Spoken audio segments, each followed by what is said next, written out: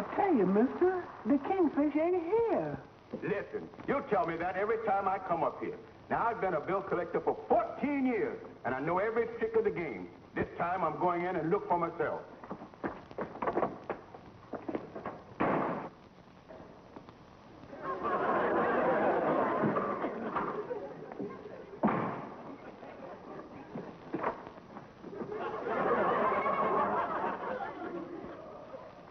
Stevens, come out here. How do you do that? Come out here, Stevens. Stevens, for 5 months, the tradespeople of this neighborhood have been calling you up trying to collect their money. It's been one phone call after another, and they're sick and tired of it. Now, do you intend to do something about it or not? Yes, I'm going to do something about it. What? I'm going to take out my phone. Stevens, this is your last warning. Either you pay these bills or next week I'll drag you into court. And that's final. Yes, sir.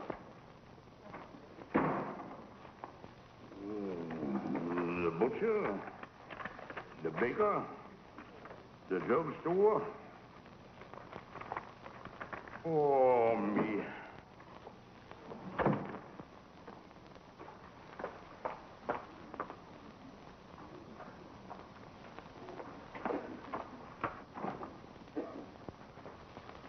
What can I do for you, miss? My name is Juliet Williams. I never heard of you. Never heard of me? Why, I spoke to you this morning on the phone.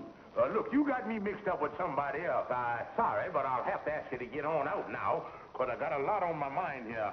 But don't you remember, I told you over the phone that I was going to the bank to get the money for you. Now, I ain't got no time to...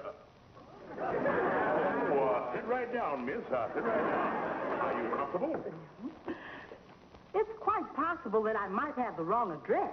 Oh, no. This is the right place, all right. Well, I just want to make sure. Is this West 135th Street or East 135th Street? Well, which one was the one you wanted? West 135th Street. Well, this is West, all right. The sun sets on that window every afternoon. Well, this must be the right place, then. I guess you're just so busy these days, you forgot that I called. Oh, no. I remembered it almost perfect. I remember starting off saying hello, then later on I remember saying goodbye. But the only thing that's kind of hazy is what come in between there. Well, we were discussing a fee that I'm to pay you. Now, do you remember whether it was $5 or $10? That I didn't forget. $10. Now, that would make a balance of $90. Is that right? That's right. Thank you. Now, could you tell me exactly what I'm going to get for my money? You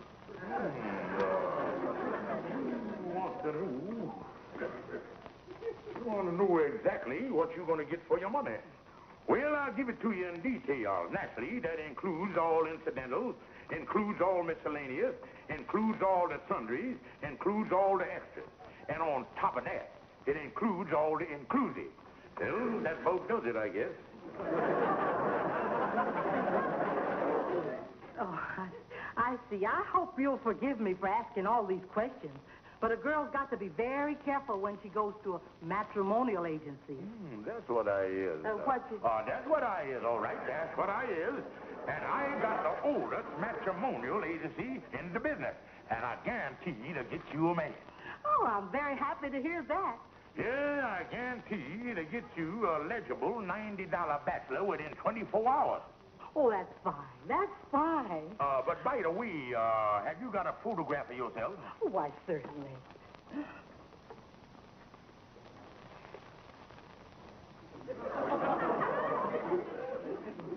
Sit down here, Andy, and I'll show it to you.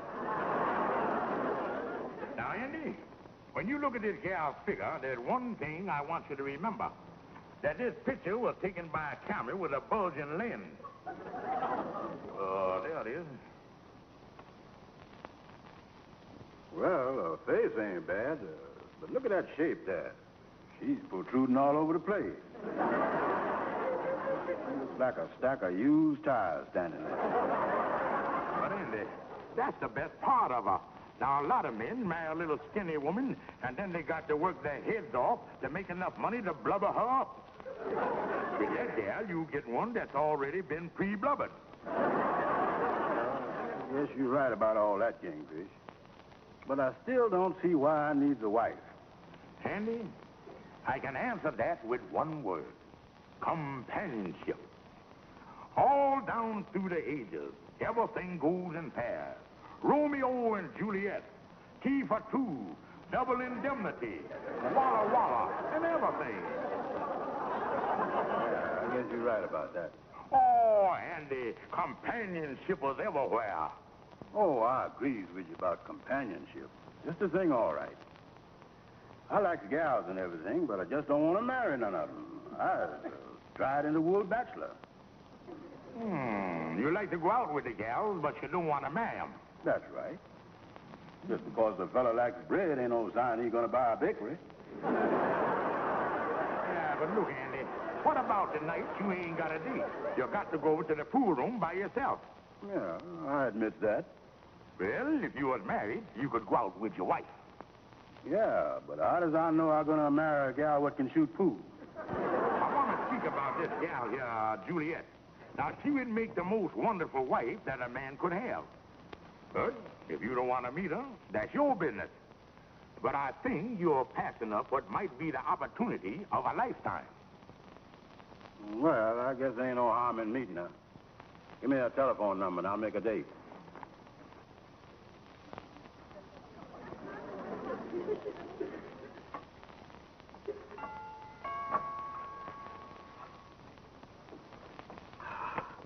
Oh, you must be Andrew Brown. Won't you come in? Yeah, thanks.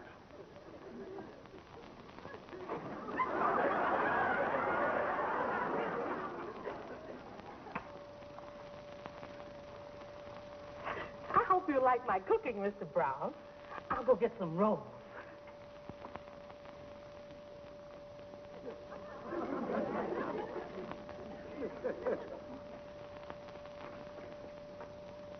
Oh, don't you care for croquettes and squash, Mr. Brown? Well, you see, I got a little indigestion already, and I don't think that I...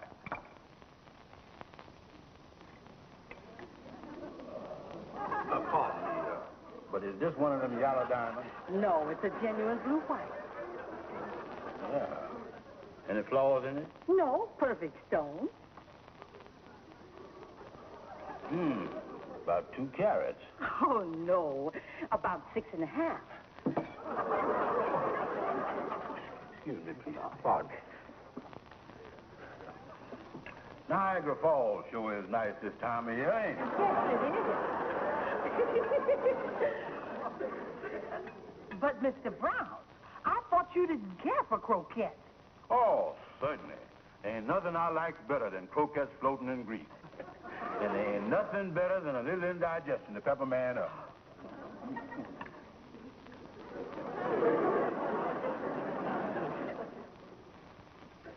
Well, Juliet, it's been a wonderful evening.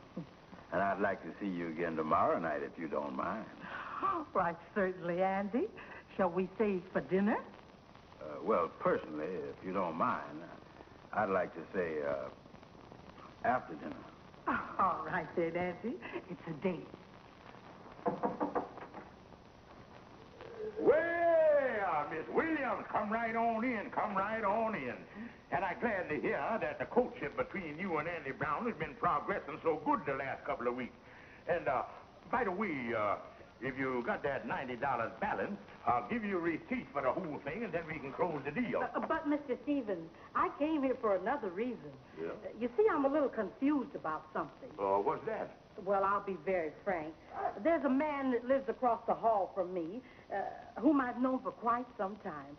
And he has suddenly become very, very attentive. As a matter of fact, he proposed to me and offered me a beautiful diamond engagement ring. Now, wait a minute here. Don't do nothing hasty, because I know for a positive fact that Andrew H. Brown has been shopping around the last couple of days for a diamond engagement ring.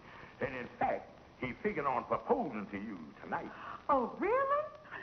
Well, frankly, I've been considering the other gentleman. But I'll wait until tonight before I give him my answer. Yeah, that's right. Now, and don't do nothing until you hear from Andy. I'm so glad you told me this. I'll be waiting for Andy tonight. Bye. Bye, Miss Williams. Holy smokes, there goes my $90 commission down the drain. Them diamond engagement rings run into real money. And Andy ain't got a dime. Hello, Andy? Listen, we in serious trouble, son. Yeah, the ship of matrimony has done sprung a leak. Ain't there no way you can get a ring, Andy? No, Amos, I is flat broke. But the Kingfish say he gonna try to work out something. I hope he does. 'Cause getting down to brass facts, I is a lonely man. And I was just beginning to fall in love with Juliet. Well, it'd have been a wonderful thing for you, Andy. You know, a man gotta feel that he belongs to somebody. And all you is doing is wandering around like a lost sheep, son. I know, Amos. And I has always felt that if I could have a marriage that turned out half as good as yours, I'd be happy. Well, mine ain't no exception, Andy. And all that complaining Kingfish do about Sapphire, he really don't mean it. That's right, Amos. 'Cause the Kingfish was saying only the other day that there ain't nothing like coming home and hearing the pitter-patter of your wife's knees on the kitchen floor. I tell you, Andy, it's a simple, logical way to go about getting an engagement ring. I don't see why I didn't think of it before. It's the only intelligent thing to do. But Kingfish, I still say you is taking a chance slipping Sapphire's engagement ring off her finger while she's sleeping. Look, Andy, you got too much at stake. You got to get on the ball and fast, 'cause Juliet got another pitcher warming up in the bullpen. Now, once I get Sapphire's engagement ring, why, you can rush over to Juliet's with it, and then you know what to do from then on. Okay, Kingfish. I'll be waiting on your back porch tonight for you to hand it to me. Right. Now, all I got to do is find a way to get Sapphire to sleep early. And then you can rush over to Juliet's and fight your broth. Yeah. Oh, this canasta sounds like a wonderful game, Mama. I hope I can learn it. Well, it ain't too hard, Sapphire. The main thing you got to remember is to make a canasta. And a canasta is 7 cards all of the same kind. Yeah, I know all that, Mama. See, I'm so excited about all this, especially since we got such a nice, long evening ahead of us.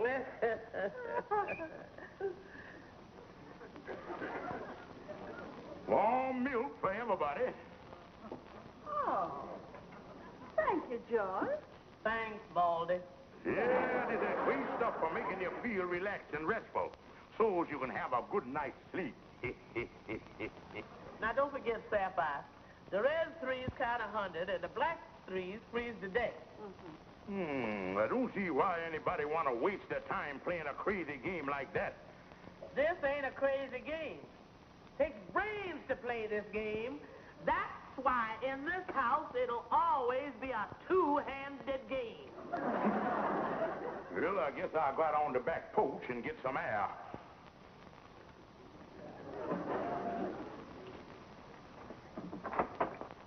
You got the ring, Kingfish? No, Andy, it looked like it's going to be a long haul. So you better go down to the drugstore and call Juliet and make your date for 11:30.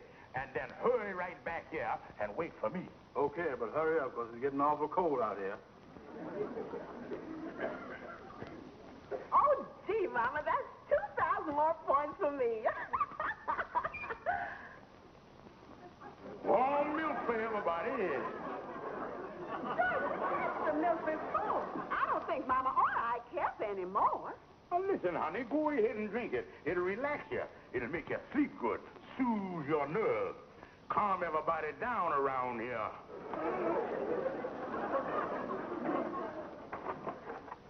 Kingfish, I thought you'd never make it. Where's the ring? They still up, Andy. Oh, but Kingfish, I can't wait much longer. It's getting cold. I'll tell you what, Andy, you got to postpone your date again. I'll tell Juliet that you'll be over at 12:30. Oh, me. All right. Mama, I'm over 2,000 points ahead of you. You're going to have to play all night to catch up with me. Well, honey, I ain't got no place to go.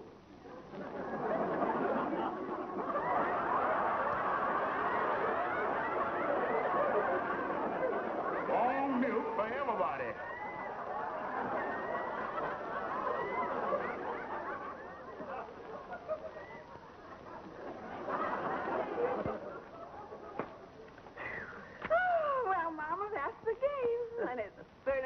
Joy, believe me. Look, Sapphire. Elsie is fast asleep.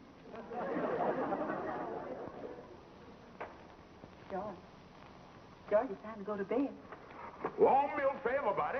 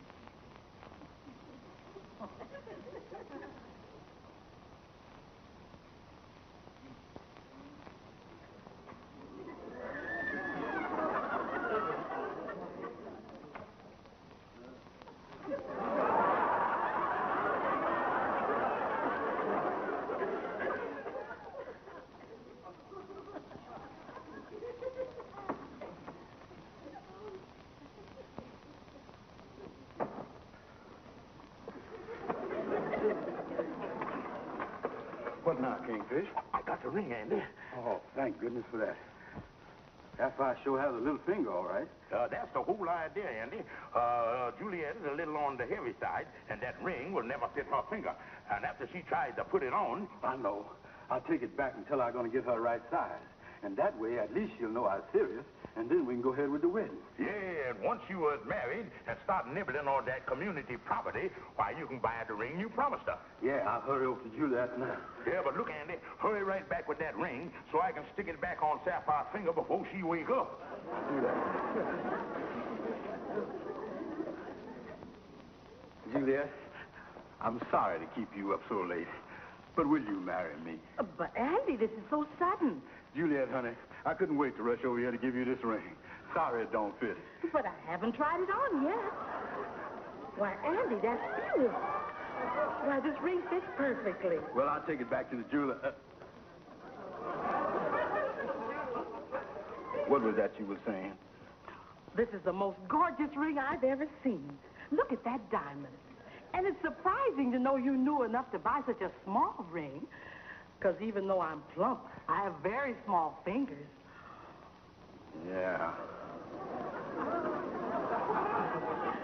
Andy, the way this ring fits my finger, it's like it was made for me. Like it was meant for me to wear forever. Forever, darling, till death do us part. Yeah, it can't come too soon for me. But, Kingfish, I couldn't help it cause the ring fit her. Well, you could see she had small fingers. Why didn't you try slipping it on her thumb or something? I tell you, Kingfish, after Juliet and me is married, I'll slip it off her finger some night, just like you done it with Sapphire. Yeah, but it's going to be a couple of weeks before you inoculate it up. Well, what's going to happen in the meantime? Yeah, well, there's just one thing we got to watch out for, Kingfish. We got to make sure that these two women don't meet up with each other so that Sapphire won't see that ring. Yeah, that's what we got to be careful of. Because these two, once meet up, me and you going to be getting our mail in the fracture ward. Honey, I home. I'm in the kitchen, George. Well, how's everything, honey? I still haven't found the ring, George. I don't know what to do. Oh, Sapphire, it's bound to be around the house here somewhere, like I told you. It'll turn up someday. Well, I hope you're right, George. Well, what's all this? Must be going to have some festivities around here. I'm having a few people up this evening. Would you please take this tray of glasses into the living room? Certainly, dear. By the way, I ran into Amos on Lennox Avenue today. He tells me Andy's engaged to get married. He said you introduced him. Yes, a beautiful romance. I invited Andy and Miss Williams up for the evening.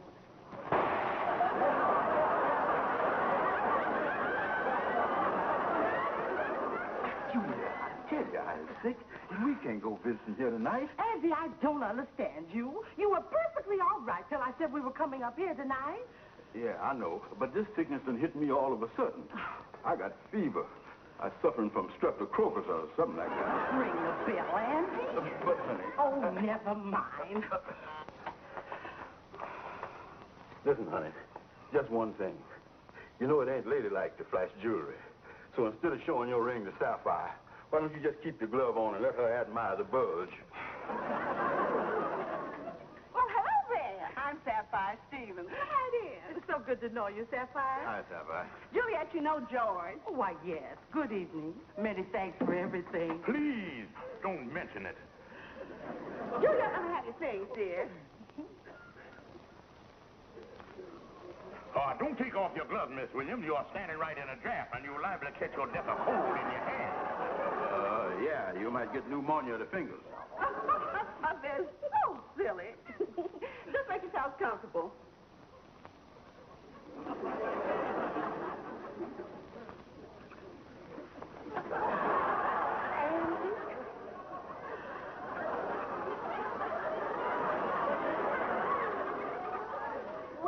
Well, it's been a lovely evening. I guess we better be going. Yeah, I never seen the evening whiz by so fast. Why, it's almost 7:30. George, will you please stop acting so crazy?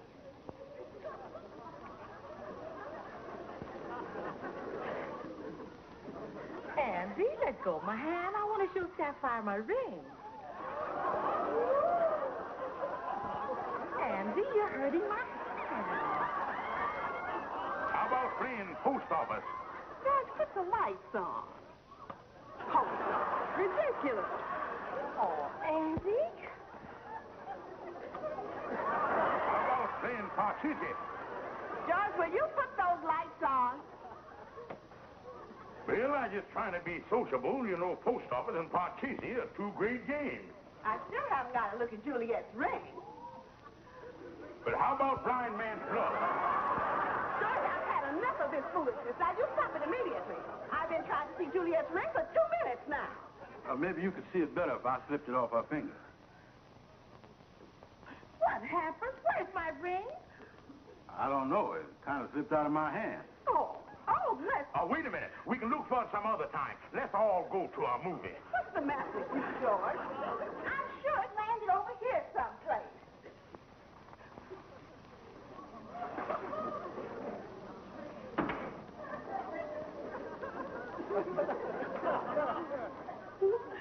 Well, can five play at this game? Juliet lost her ring. That's what we're looking for. Juliet, here's your ring. Oh, wait a minute. I thought it was your ring, but I found mine. Oh, you know, I lost my engagement ring sometime last night, and George assured me it would turn up.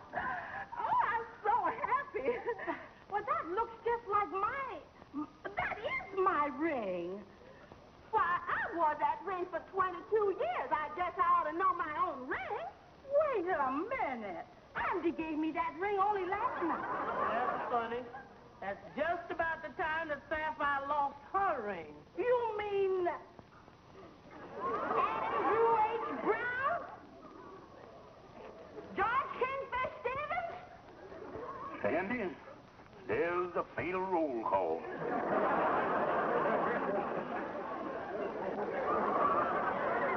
Kingfish, I can't wait around here waiting for them to let you in again. Wait, don't leave me, Andy. Don't leave me. Sapphire and her mama can't do me this away, making me stay outdoors all night. And they are going to try again. Let me in there. Let me in there. I got to get some sleep. I got to get some sleep. I'll tell you, Andy, I'm going to keep on yelling and hollering until I get some action around here. Let me in. Let me in. I got to get some sleep. I got to get some sleep. Warm milk for everybody.